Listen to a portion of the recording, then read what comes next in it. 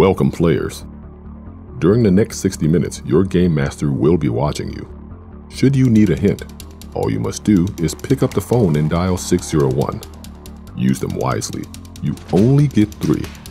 Before we begin, there are a few simple rules you must follow. During gameplay, cell phone usage is not allowed, including the flashlight on your phone. Next, no force is required at any time. All items in the room should be pushed or pulled with limited effort. If something feels like it should move, please let it be. Remember, this is a game of skill, not muscle. Next, no climbing, and of course, nothing is in the ceiling.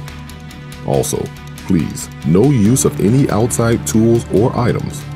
All items needed to solve the room will be provided for you. Now that we have that out of the way, let's get to the reason you are here. You and your criminal cohorts have learned of a large sum of money sitting in the local bank vault. To settle some bad debts, you have decided to get your hands on the cash. Your objective? Get in, get the money, and get out.